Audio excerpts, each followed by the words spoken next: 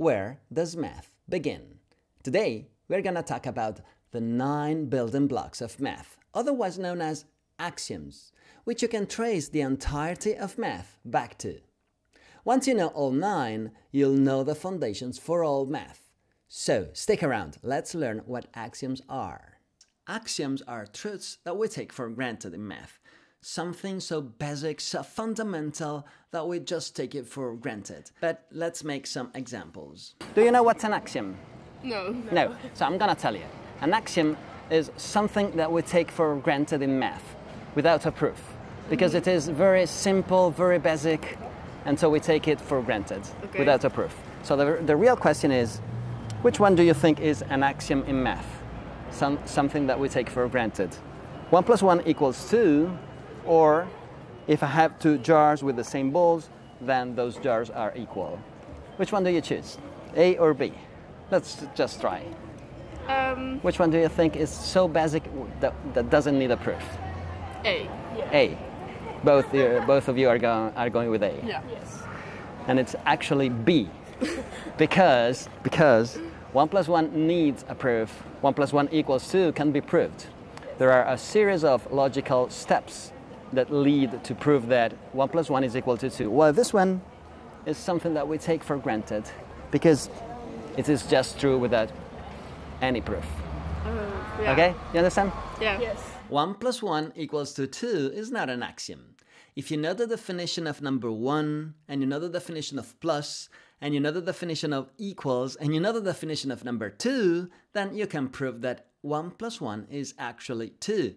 So this is a little theorem, and we're gonna actually give the definition of numbers later in this series.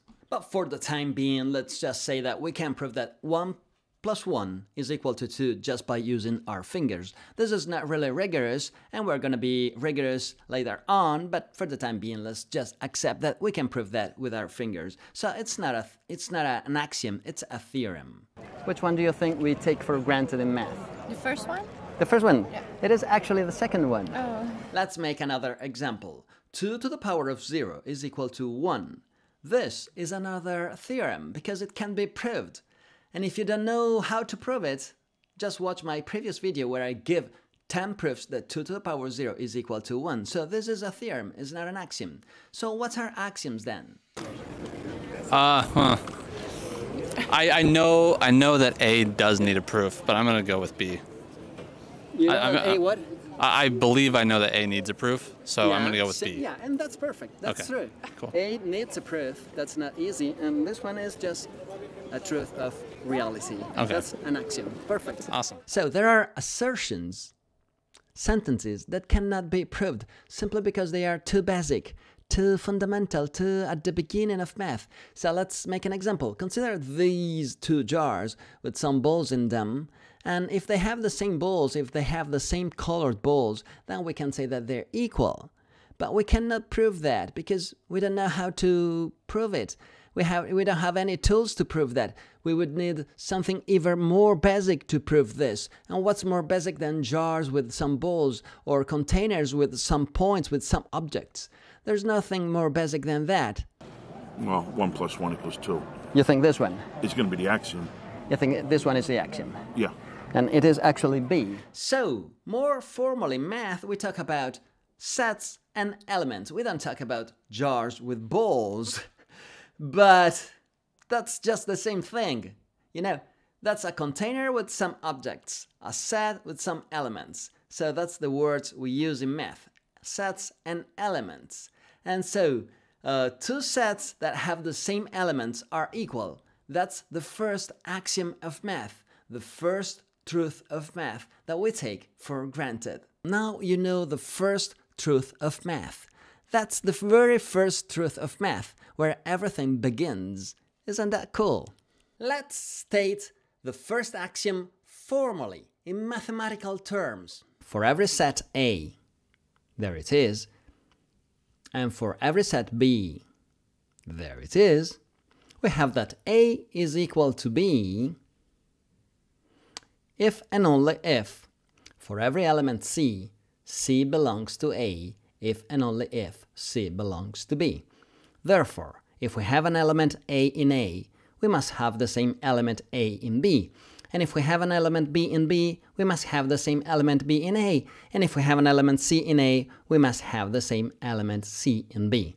This is the very first axiom of math, where everything begins. And if you want to try to prove this, you'll end up using the same words or synonyms, and you won't actually be able to prove it, because proving means logically deducing its truth from simple facts. But what simple facts do you have to start with? And even if you had something simpler to start with, eventually you'll have some starting points, something whose truth you take for granted. You must take for granted because there must be a starting point.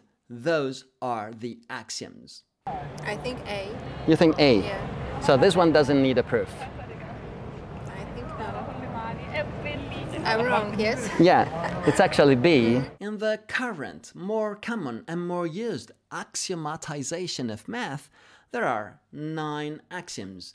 9 truths that we build everything upon. So every theory, every theorem, every definition, numbers, functions, whatever you know in math derives from these axioms. Isn't that cool? Isn't that cool that we can build everything upon 9 truths that we just take for granted and everything else derives from them?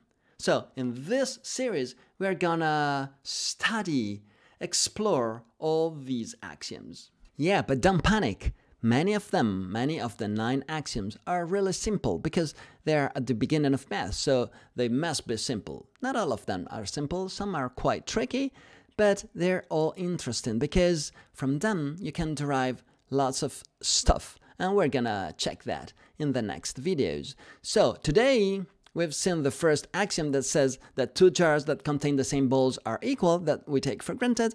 And in the next video, we're gonna see the second axiom. So check it here or here, I don't know.